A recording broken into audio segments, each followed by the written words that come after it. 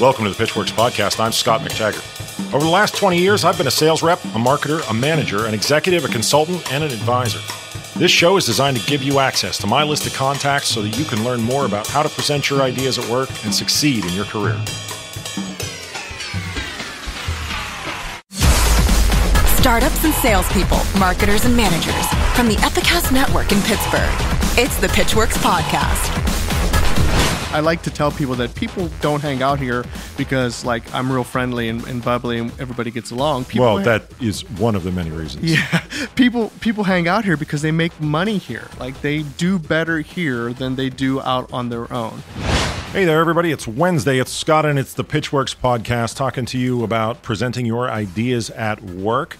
Guess what? Big event coming up on the 20th of May. If you are here in Pittsburgh, we're doing a seminar. It's Pitchwerks and the Outsourced Sales Manager.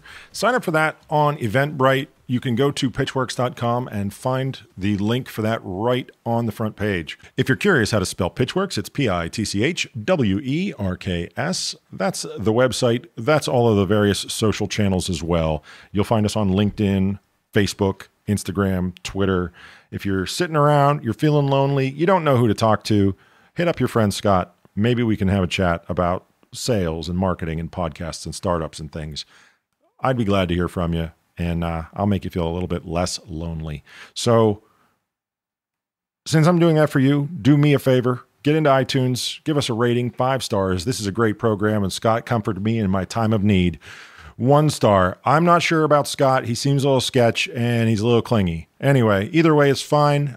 Just do us a favor. Give us a rating and review so that people know how we're doing.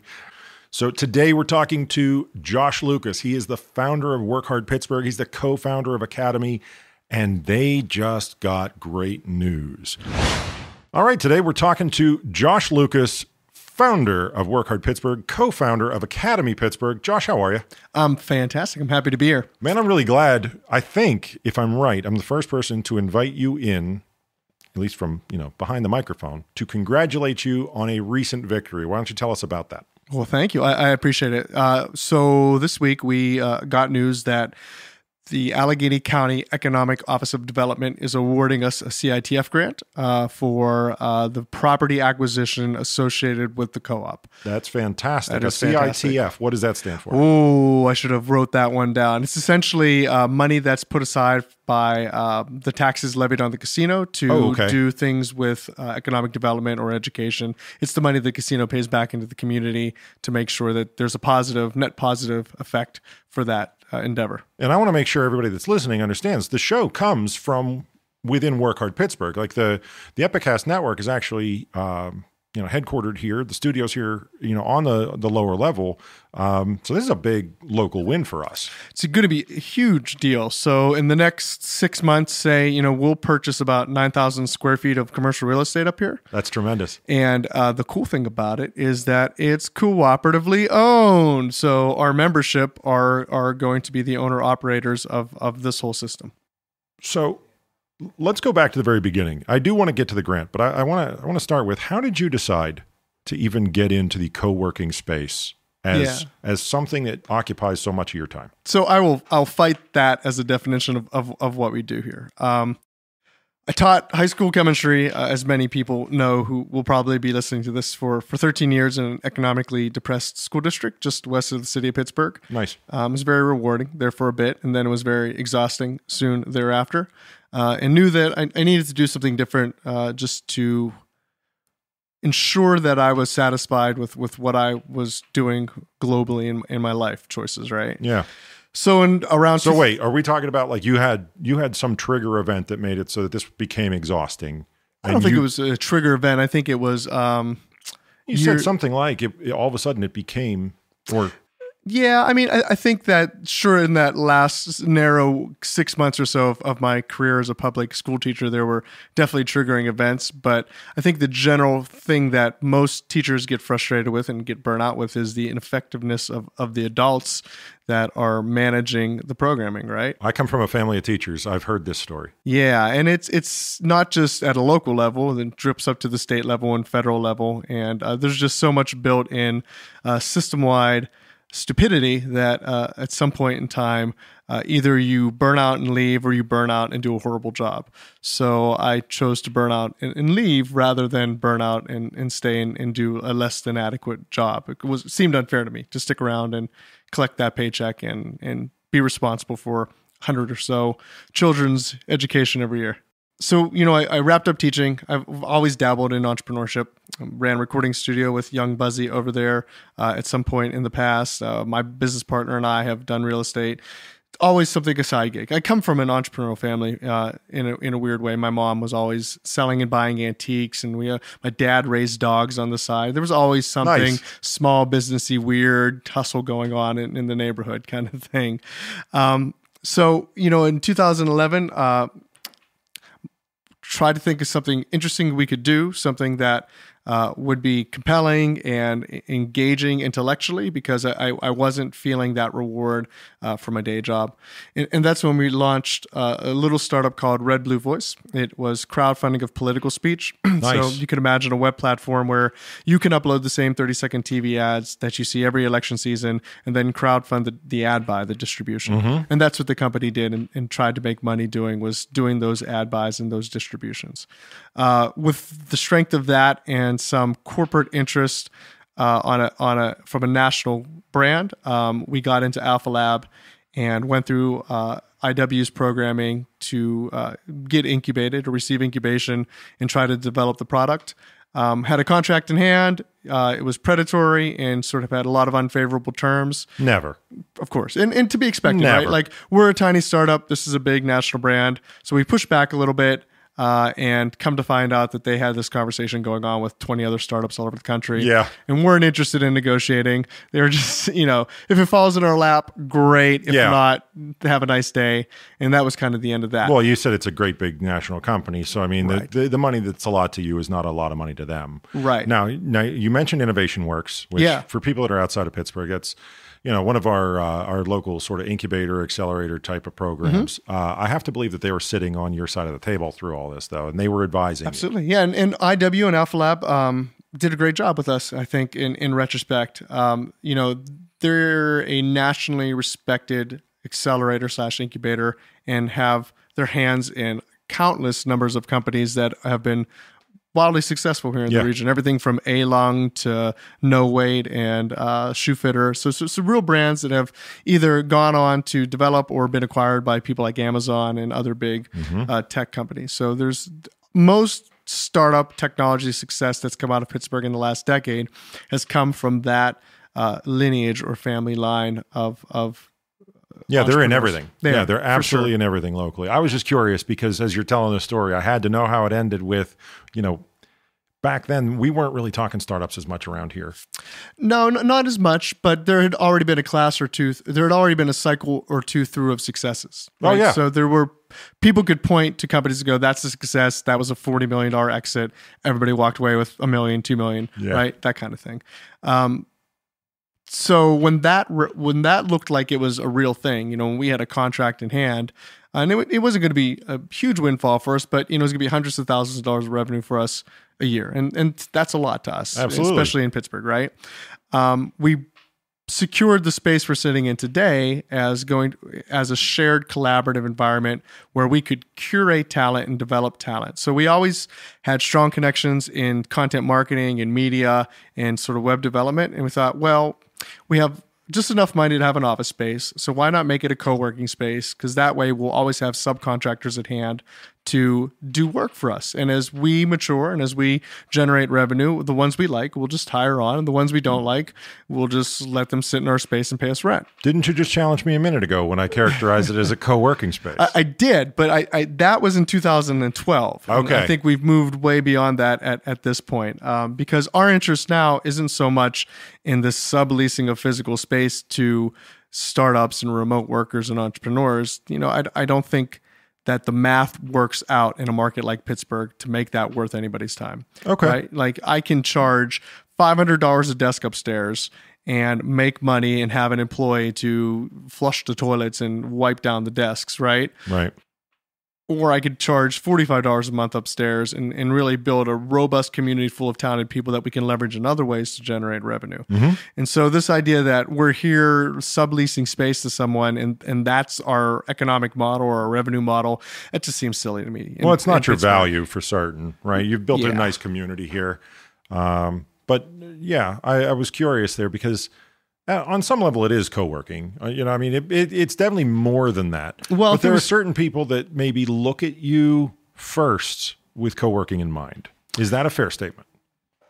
That's probably fair if they cold call us off the web, right? Yeah, right. So they're doing a Google search and they're trying to figure out a place where their kids aren't screaming in the background that they can work. Right. So I guess my pushback on this is that I am committed this year to no longer reducing the complexity of what we have done, right? I guess, and this is completely selfish, but I'm really over apologizing for our inherent complexity.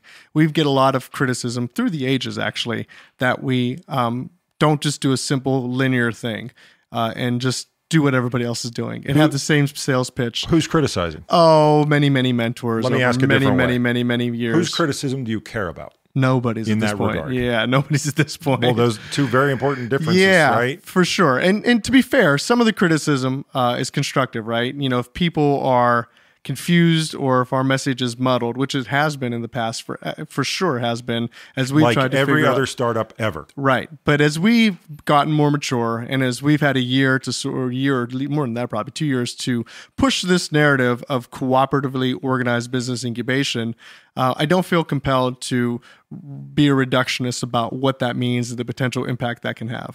So what was the grant decision based on? How did they choose who got the money and who didn't?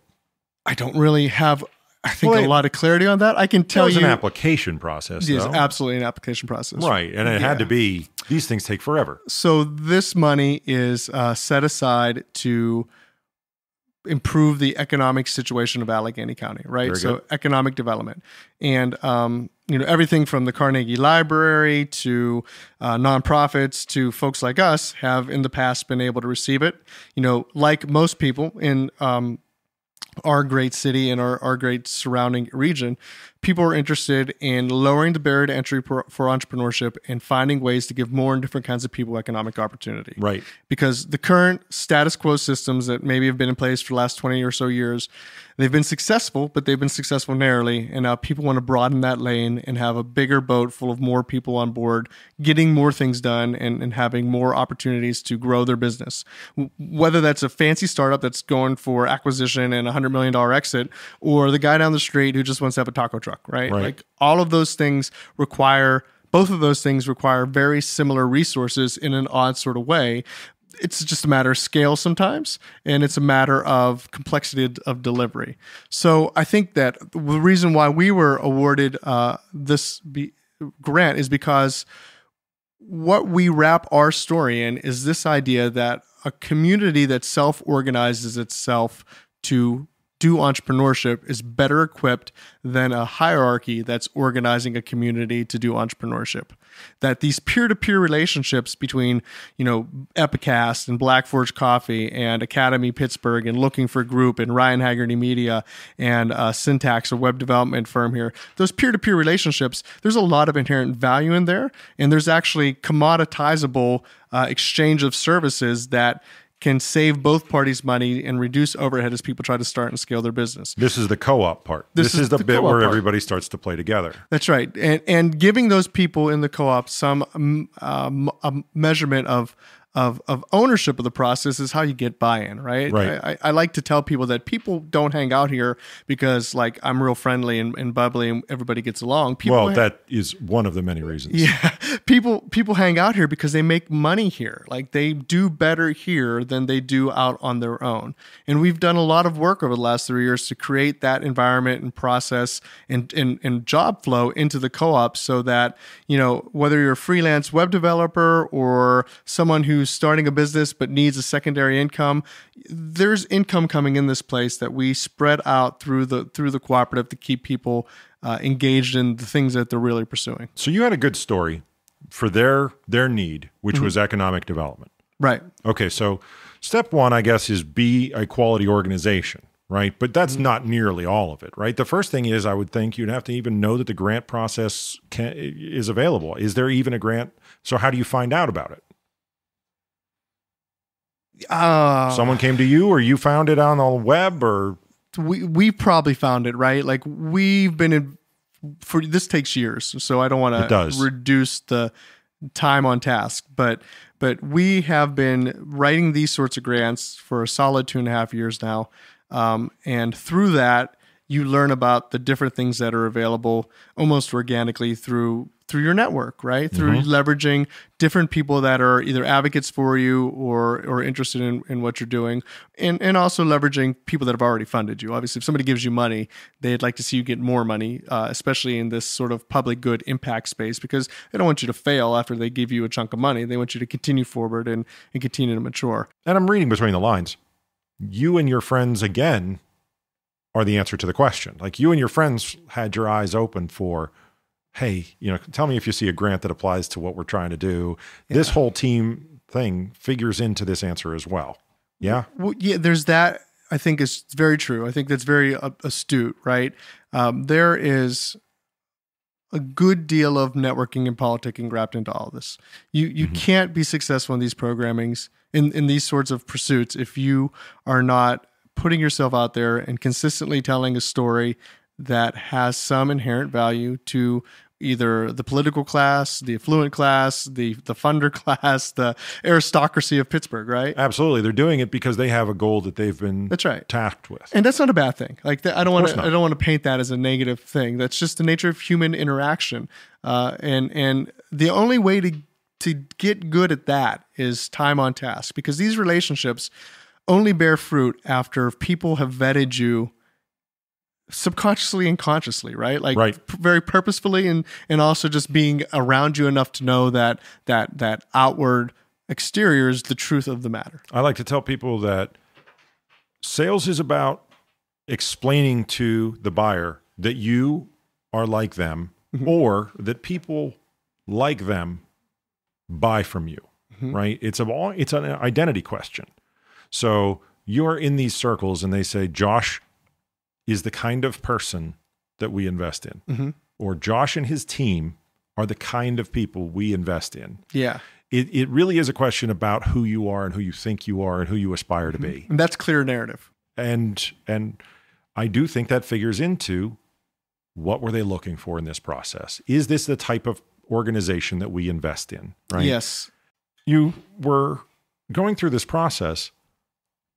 Did you have any sense of how many other people were applying for it? Did you know what the competition looked like? Yeah, there was a number floated there at some point. I feel like it was in the hundreds. Don't quote me on that, even though I'm on a podcast being quoted on it. Triple digits is significant. Yeah, there's a lot of people apply for it. And, I think what our complexity is a disadvantage and an advantage, right? Like, our big ticket thinking and the ideas that we put forward onto the marketplace that this is radically different helps us and it hurts us, right? Right. Because I can go to someone and say, we're radically different, and here's how the status quo is failing people. So you have to help me test if this is the solution. And most reasonable people buy into that side of the story. Well, I'm going to stop you right there. It's because you said, help me test, right? I don't think, and I don't get a vote on the grant. If you came to me and said, I have the solution, you'd lose me. Absolutely. The fact that you said, here's how I'd like to test to see if we have a better way, you haven't shaken me out yet. Like, I haven't left the party yet. Right. Well, and that's also, I think, setting someone up psychologically to accept more information, right? Like, you're making them a participant in this wild, crazy ride. And so if it works, they're going to have some sense of accomplishment and get some credit for it as well. Absolutely. Right? As well they should, honestly, because there are a million potential paths that this could take. And this is one that could work. And if it fails, they just walk away and go, well, he was testing. All right. So I'd be wasting your visit if I didn't try to pick your brain about something very similar to that. So reaching into the zeitgeist, reaching into, so sort of what's the current fashion. What are the startups that are working? What are the things that are maybe truly tapping into something that people are starting, that you're seeing, being a trend? Well, so I think finally we're being honest about only startups that are generating revenue getting funding in this market. Oh, yeah, that's a common problem. I think for the longest time, we were strongly adopting this narrative of West Coast entrepreneurship, which works well out there because it's capitalized, right? It's well capitalized, and there's a lot of risk-taking investors. But well, if you're talking about the Valley, you're also talking, though, that losing money is a means to talent acquisition as well. Yeah, absolutely. There's just so many more pathways that those things can go when they go wrong, even, right? So if I want Josh to come work for my startup, I invest $500,000 in the one he's working on. Then I sit back and I wait for it to fail. And he remembers that I'm the guy that gave him $500,000. Yeah, I guess I'll go do the CTO role. Scott's okay, I guess. I'll PM for him for a couple of years. Yeah, right? Next thing you know, I've got Josh in the stable and it cost me $500,000, sure. But the next thing that I do with my company might profit 10 times that. Yeah. And so Pittsburgh doesn't have that, right? Yeah. We have risk-averse capital. In a long time, I think, and this is, I think, honest and fair, and people push back against this, but there was a false narrative in town that if you just had a cool, hip idea and knew the right people and got a nice product put together and a good MVP and had a little bit of customer traction, you could raise enough money to go forward. And this just was not true. The only folks in town that were really ever getting invested in were people that were revenue generating, and the more revenue you generated, obviously, the better off you were. And don't forget, there's a special subsection for names they already knew. Yeah. Right? If you were a name that had already been through the process, the rules were slightly different for you. Absolutely. And by slightly, I mean absolutely completely, and you would have a check in your mailbox without asking. But that's another question for another day. That is another question. There's some good examples that we could point to, I'm sure. We'll wait till the recorder's off. Yeah. But I think now people are being more honest about that. I think people are being really upfront in saying, look, if you aren't generating revenue, don't bother everybody asking for money because it's just not going to be there for you. Yeah. So startups like IKOS, IKOS, is sort of like the Uber for real estate showings. Mm-hmm. They're in town, and I think it's public knowledge, but I hope so. They've done a pretty significant round with Birchmere and IW, not because they had technology product. They didn't even bother developing the web app of it because they had Excel spreadsheets, boots on the ground, revenue generating. There's money. And dozens of customers. Yeah. That were paying significant monthly amounts of money to show and put real estate on the market. Josh, what you just said is critically important because, and I'm going to take advantage of it because it fits so well into literally what the show is about, week in, week out, right? Nothing happens until something is sold. This is an old sales slogan: is nothing happens. One of the funniest memories of my youth is, we were sitting on the couch and somebody was talking about how the president doesn't create jobs, and they started to trail off. My dad jumped right back in and goes, salespeople create jobs. Yeah. You literally have to go out and make a transaction happen. Yeah. And that's why salespeople, marketing people, those kinds of things, they end up in startups so often, is because they're used to the idea of generating that first dollar. Well, two things on that, right? Like our strategy here is exactly that. Like we won't build a product until we've sold the product. Yeah. And we're toying with some hardware stuff upstairs that we've kind of internally prototyped, but we won't try to take that and we won't patent anything. We won't spend any significant money. We won't even develop an MVP on that until David Tusick, the sales guy attached to that, goes out and sells $5,000, $6,000, $7,000 of what we think is fair for what we're doing. And then sort of the second thing that I'll swing back around on is that, if the marketplace of the entrepreneurial marketplace isn't honest about that, you get distorted thinking, right? Like if you have a bunch of first-time entrepreneurs in the community saying, okay, I'm going to take the plunge, I'm going to do it, and they invest their time and their money to develop some sort of MVP without first selling that product, what you're doing is you're wasting talent. You're squandering that talent because they're going to fail, and they only got really one economic shot to do this. They're going to burn out, and they're going to have to go back to their day jobs. Yep. So that's one of the reasons that we structured our system the way we structured it, because we don't want people to have to go back to their day jobs. We want you to come in here eyes wide open, know that you got to sell your product before you spend any money and time on it. And then, if it doesn't work out, that's perfectly possible. That's right? actually one of the most likely outcomes. It's the most likely outcome, right? I was trying not to put it so starkly. I caught myself, but thank you. That's the truth. I mean, the honest truth is the most likely outcome is It just doesn't go anywhere. But if there are creative systems in place to catch that entrepreneur and keep him economically afloat, he can move laterally and use his talent in a different place inside the co-op, or he can start his next thing because he has a system and process and a rhythm to fall in here. He's not going to live lavishly, or she. No. He's not going to, live in Mount Lebanon in a $600,000 house and have a BMW, but he can continue to pursue the things, or she can continue to pursue the things that they're interested in. And that's really what we're trying to answer in this system. Everyone wants to be like Silicon Valley, but Silicon Valley is a talent engine. It is an acquisition engine for talent. They bring people. I'm going to be out there in a few weeks. We're doing a road trip out there to go do some in-person interviews because I just don't really like the sound of remotes. I hate remote interviews, but the people that I know out there, how about this? The way I got to know Silicon Valley is because they stole good friends of mine out there because we didn't have that talent acquisition engine here in place. I think where we're disconnecting is that Pittsburgh startups don't ever pay salaries to people. If I'm on the West Coast with a normal seed round, I see where you're at. I'm going to hire a real engineer. I'm not going to ask the engineer to do 150 hours of free work for me as a favor and 5% of my. I see that as a maturity problem. And I think it's a risk averse investor class problem.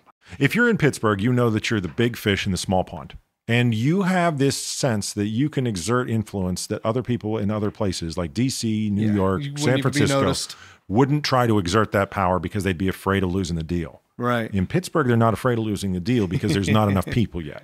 Yeah. So do you think it's fair to say that because there's a lack of competition between the investor class here in town, that there's a lack of deal flow? Yes. Yeah, I would say that's one of the core problems here in town is that there are 4 or 5 groups of people that do all the investing and they kind of collude. None of them are really competing for deals. They all kind of go in on deals together. Or they have their specialty that they stay with and everybody else knows that therefore they can cherry pick a deal that's outside of that lane. Yeah, and that lack of competition is what creates an environment that underfunds startups. Yep. And also imposes sometimes not too much influence in that startup. Why does a Valley engineer make so much money? Because 15 people gave him offer letters. Right, exactly. Yeah. So if you want to get paid a lot of money and you work for Google, walk across the street to Facebook, tell them you're a Googler, sit back, step 3, profit. And thank you for getting that. Yeah. The same example exists here, but we're still in that rub 2 sticks and blow phase of it, right? We're trying to create that fire where you can walk across the street. I mean, Google has an office here, right? Uber is here. Everybody's here now in some way or another. To varying degrees, right? But I mean, those two actually have a good deal of floor space filled with people, not robots, not inventory. But even then, the people that would start the next thing, which would create our own culture, it's not quite fire yet. It's heat, it's smoke, but it's not fire. We haven't had the sizable enough exits to create new money. Yeah, that is actually a tremendously insightful comment, because one of the funniest things I learned in my early education on this whole subject, and I was a salesperson who was trying to get into starting my own thing because I could see the pain that I could solve. Mm-hmm. Just give me that pain point and I can solve it. That I can translate that value into cash flow. And somebody said, nope, nobody wants to get on an airplane to come see what they invested in. So unless you can find somebody in your hometown who thinks that you've really cracked this code, you can't have our money from New York, DC, any of the places that we mentioned.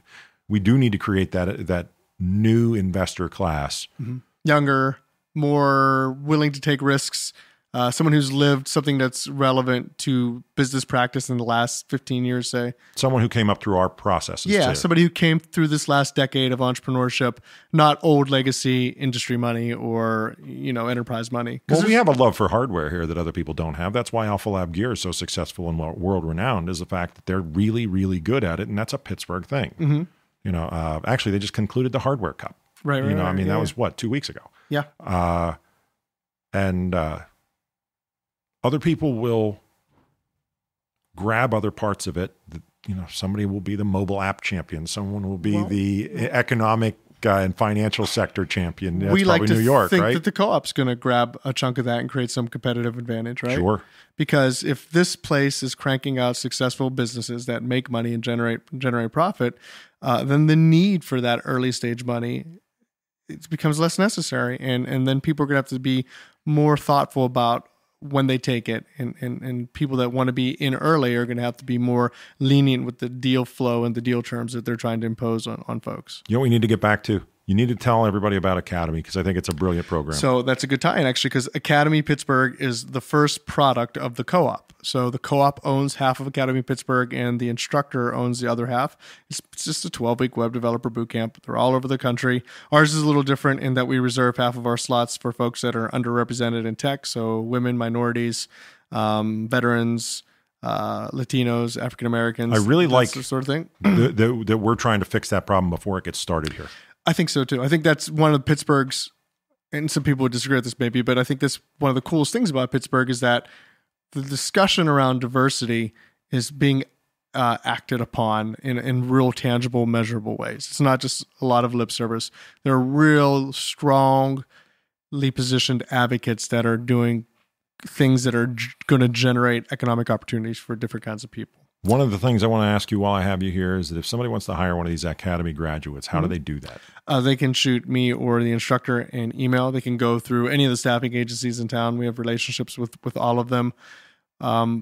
Anybody who's seriously interested in sort of hiring an entry-level web dev from an unconventional background, we routinely have companies come in, hang out for a day, meet people, sort of have long tail interview processes where they get to interact. They can send us projects to work on. We'll let our participants or our students solve those projects. There's any number of ways that folks want to creatively engage our program people. We'd love to have it.